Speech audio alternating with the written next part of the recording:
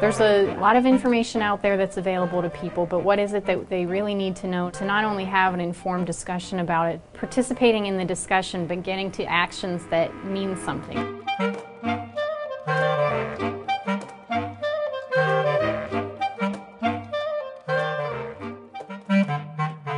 The public needs to know about all the issues that are affecting Minnesotans.